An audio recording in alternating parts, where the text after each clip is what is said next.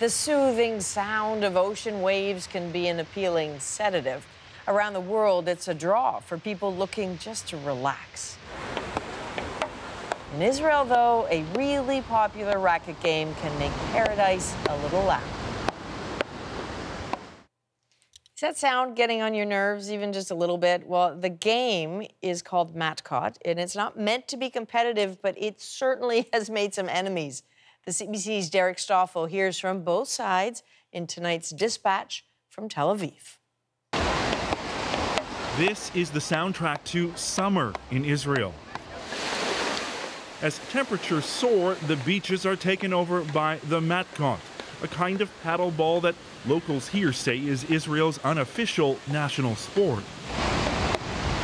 Yossi Caliph explains the game he's been playing since he was a kid.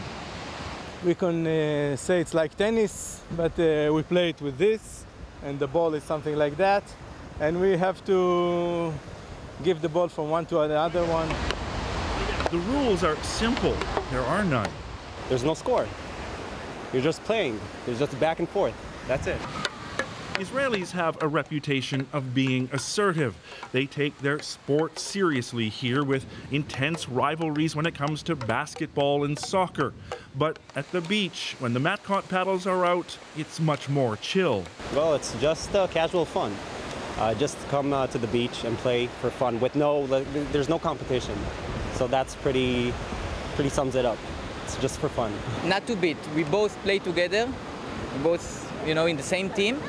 And we are trying, both of us, to do it harder and faster as we can. The game is indeed popular. It's played up and down the Mediterranean coast here, but for those who want to soak up the sun in peace, it's downright annoying, even dangerous. These two Israeli filmmakers dislike Matkot so much that they made this video. הבעיה בזה שאתה פשוט, אתה לא יכול ללכת על החוף. אין חוף. כל שנייה אתה יכול לקבל איזה פצצה לפרצוף. They say this woman is one of many who has been hurt by careless players. מה קרה? אמרו לי שאולי בעלי נתן לי כאלה מכות רצח. הרבה שנים לא היה לי שיניים בפה בגלל המתקות. Israeli authorities 50 years ago made sections of the beaches Matkot-free zones, and city inspectors sometimes patrol looking for offenders. But most of the sunbathers we spoke to weren't too bothered by the sound or the players. I think it's a fun game. It's a fun game. Some people play very well. Yeah, those guys were talking to you down Very well, very well.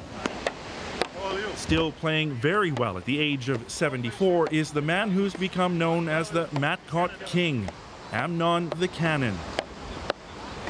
He's out at least once a week for several hours of intense play. Amnon Nisim loves Matkot so much he's turned his apartment into a shrine to the game. He's collected more than 350 paddles, the largest collection in Israel. Show me some of your favorite rackets here. Which ones that you like? These marble. Marble, okay. She painted you on that. Including this one, painted by a friend. His museum of Matkot draws visitors from around the world who come to experience his lifetime passion. It's a game of togetherness. There are no winners or losers, he says. Hundreds of thousands of people here take part simply for the pleasure of two people playing together. It's thought that people here have been playing Matkot for about 100 years.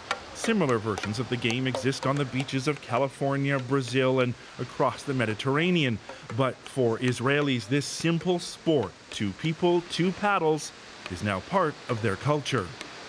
Derek Stoffel, CBC News, Tel Aviv.